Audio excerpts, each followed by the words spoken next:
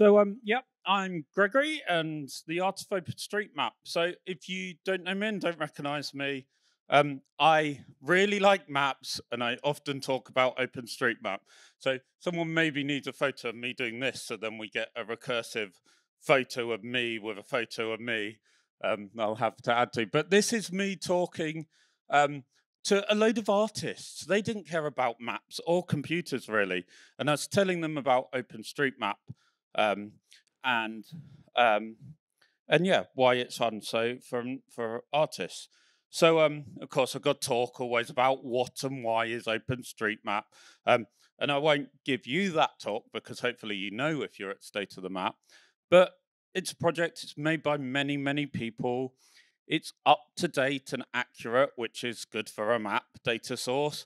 And it's subjects unlimited because you've got all these different people mapping different things like cycle routes, like outdoor art sculptures, or footpaths and or railways. So it's really exciting in lots of ways.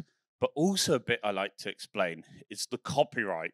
So the copyright license with OpenStreetMap is basically use the data is the intention behind it. It's this encouragement. So I normally go a bit more into that. When I spoke to the artists, I explained to them about Creative Commons because it's easier. The nice illustration that was the old license for OpenStreetMap many years ago, but it's this option of you've got to give attribution, and if you make something from OpenStreetMap data, you've got to share it in the same way. Um, so the actual license is the Open Database license. So if you're making art, you can from OpenStreetMap data because it's if you want to make something that's map related or about where places are, it's really hard to do that by yourself. Try and draw a map of your town, you'll get it wrong, the scale will be off, or you'll miss bits. So you can use OpenStreetMap. But if that's art, you do have to give attribution. You don't have to ask for this permission. You've just got to look at openstreetmap.org/copyright. And that links to the attribution guideline, which I don't know if it solves everyone's ideas of artwork, but does talk. The attribution guidelines have a bit in 1.5.8, which is it must provide attribution on packaging at the point of sale and to the extent possible somewhere on the item itself.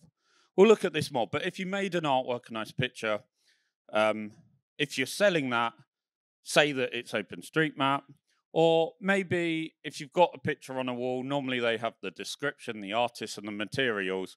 I think it probably has to say OpenStreetMap there. I don't know if that should be extended or if we need a lawyer to give more help. It maybe depends where you are on your art career, so to speak. Are you producing lots of things? If it's a one-off, it's probably okay, or you could ask the license working group. But so we got this database, we got it, it's exciting, it's really good, we can make art from it. So, and it's encouraging us, the license, the legal thing saying use this data.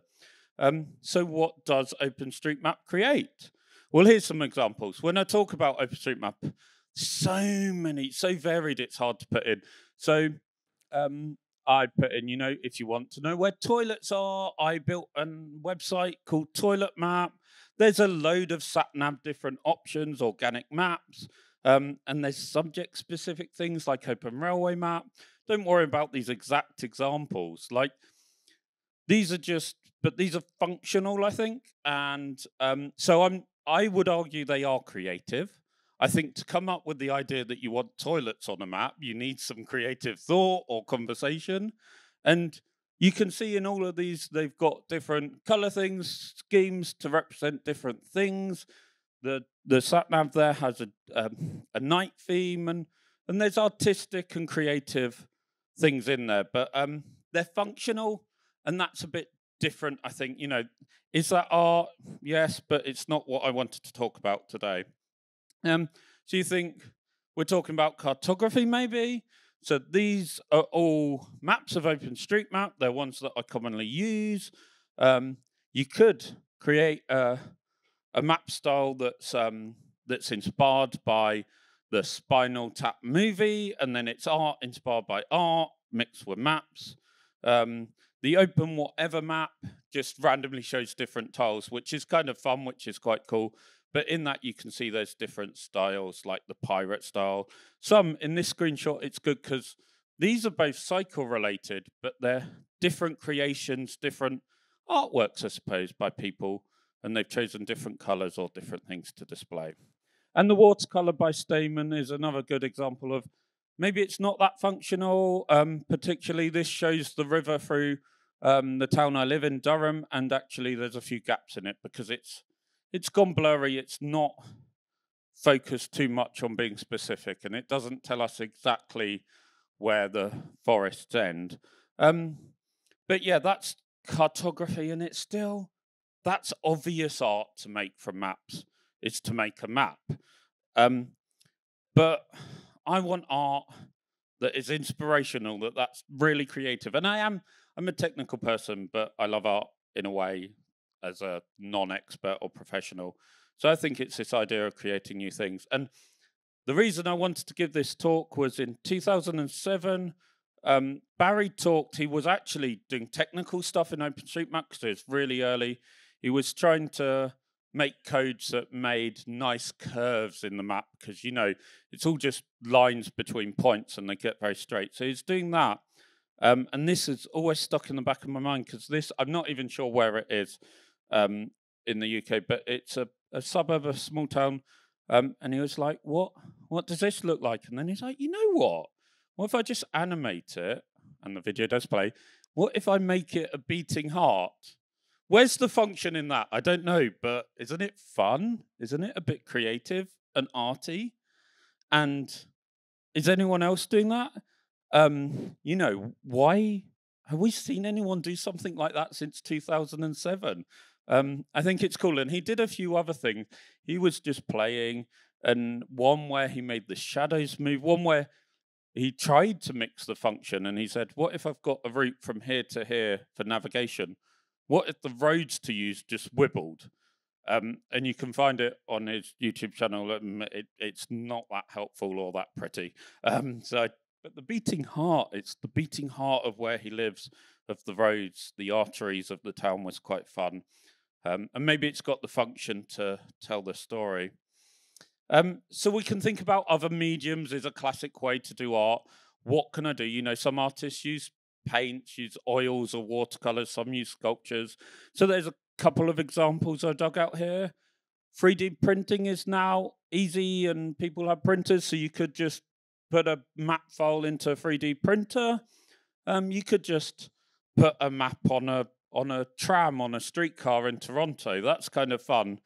And I think they're cool, but they're still functional. One to sell you a car, and the other to help people with visual impairments.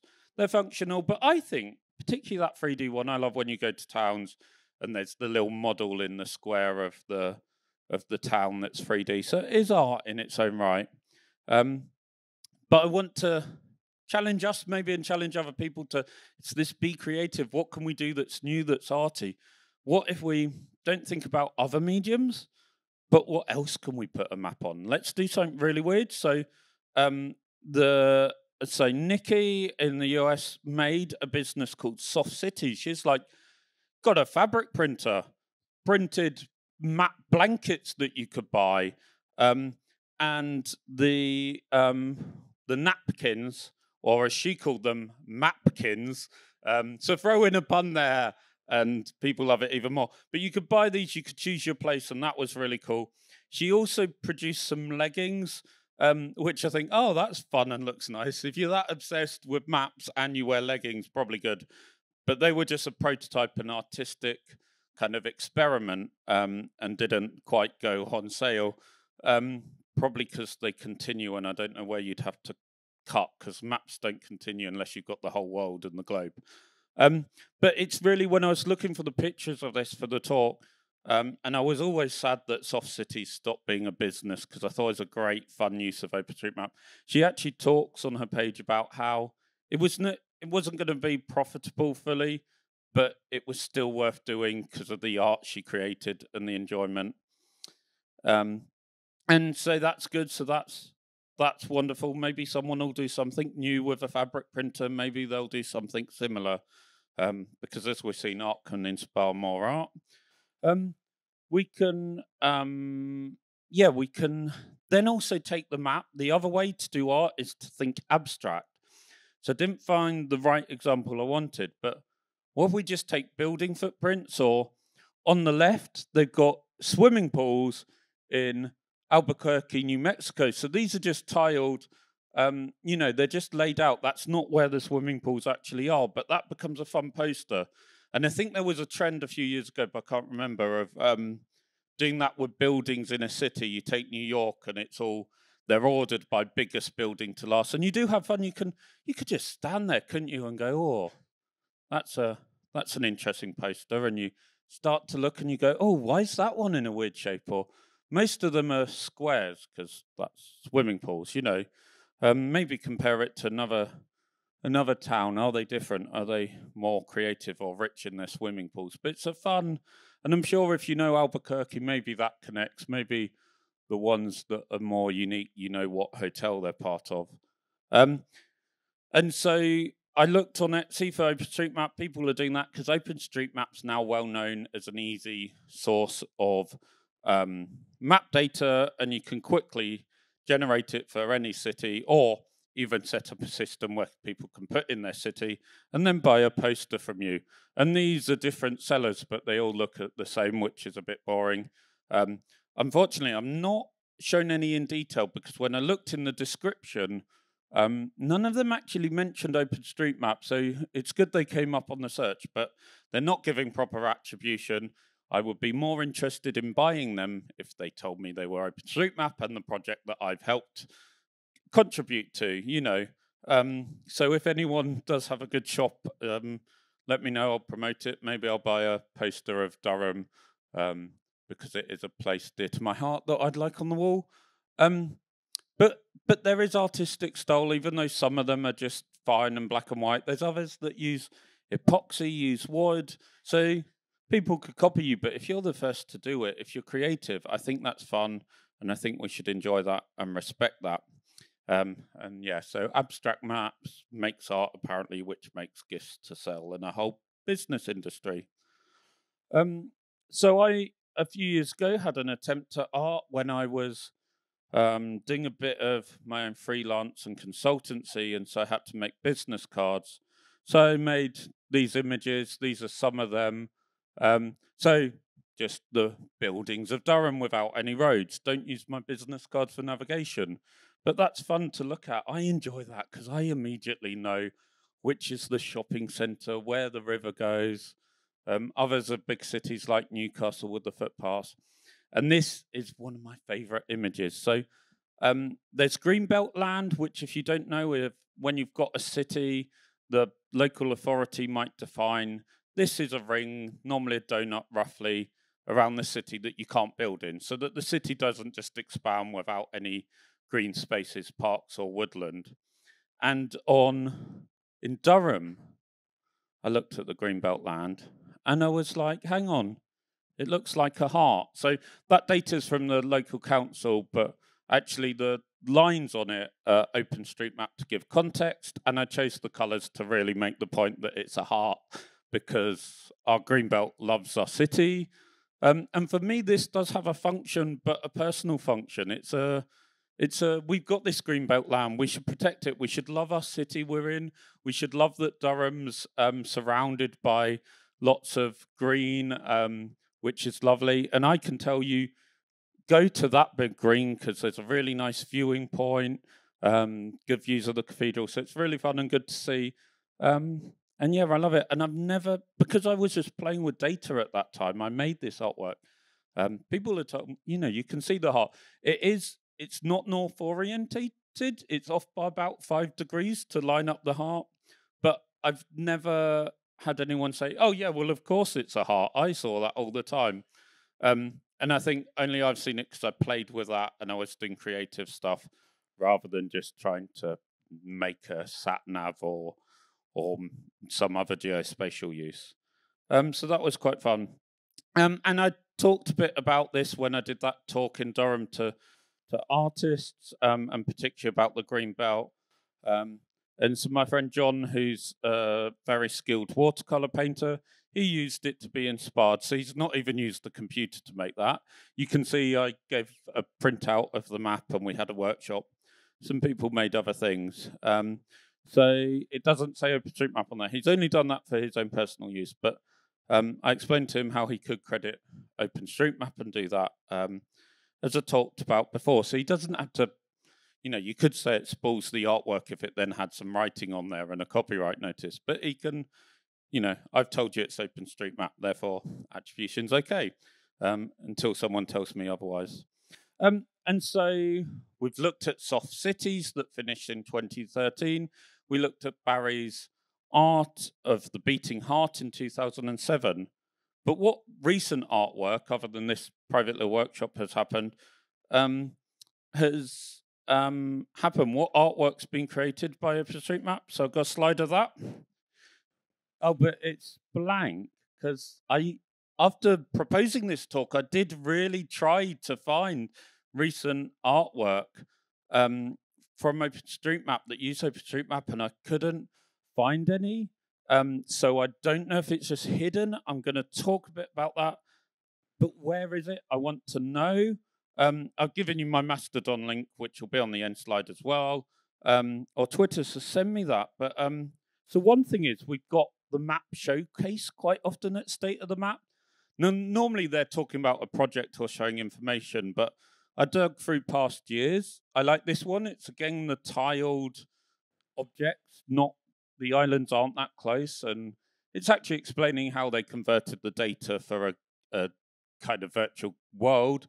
But I think that's art. We got this, that Color Map was an online tool that, again, no longer exists, but it was allowing you to create a map of a place in black and white line drawing. So you can do that kind of mindfulness where you just sit and color in, which is great. So, but I think that's art in itself and quite nice just seeing the map in black and white. But it's also helping people create map. And we've got our own map showcase this year. So go and see it. Hopefully you have seen it because it's just outside this room. It looks a bit like an art gallery, which I quite enjoy. And you've got if you've got the 3 dot stickers in your bag, you can put a vote on each of your favorites. So maybe think of them in an artistic mind. Not just what they've done and mapped and what the subject is. Does it inspire you? Is it like beautiful, basically, is what I'm saying? Is it pretty? Are the colors complementing each other? Maybe we should do that and look at that. And I think there's a couple there that I really enjoy that in some ways they're just printed up, but what they've included and what not is nice. So yeah, do go and see them and appreciate them and read the descriptions. So then what can we do now? So I made a wiki page because, as I said, it's hard to find these pieces of art. So you can go to the OpenStreetMap wiki and type in art now, and it tells you a bit about the license if you're making art. It links to some other pages on the wiki to help you. And maybe people will put in, I think it needs some images on there, or maybe it needs a category of art on the wiki. So if you've got a wiki page, you can tag it with art. If you want to tell me about your art, just use the SotoMeU tag. Maybe we could start a hashtag OSMArt on Mastodon, or I'm on Twitter as well. You'll find me. And so that's good. So hopefully there'll be some tweets. I don't think it's quite easy to talk about them all there. But hey, if you show me an art, I'll probably retweet it or boost it. I also wanted to put, we've had awards at State of the Maps in the past, not for the last 3 international conferences, but maybe there should be an award category that is that's about art, that's just simply art. We've got the creative writing one, but what about artwork created from OpenStreetMap? I think that would be really fun. As I say, I don't know if there will be another awards. If you're interested in running that overall, there are people you can speak to. And that slide hasn't worked, but it was boring anyway. And we'll figure it out. It just had a long list of the links that I'll put somewhere, or I'll correct the slides when they go online. And that, by my time, that's exactly 20 minutes. So have we got time for questions? That's over to you, isn't it? Thank you very much, Gregory. Are there any questions from the room? Yes.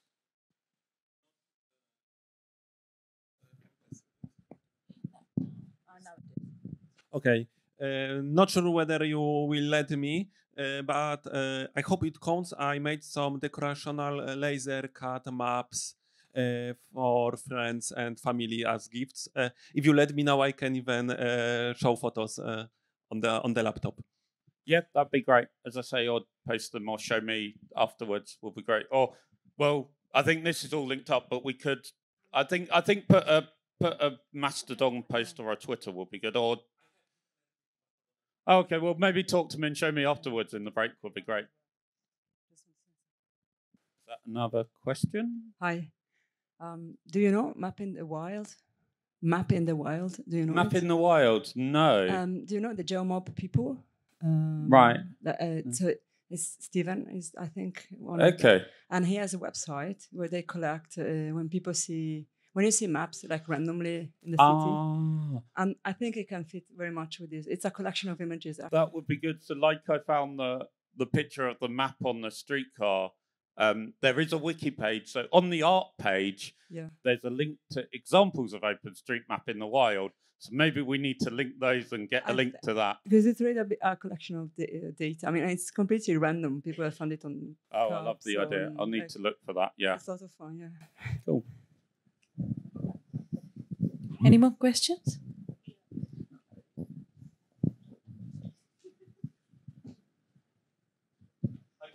Okay. Cool. Thanks. Yeah, so that keeps us on time, doesn't it? Thank you, Gregory. Round of applause.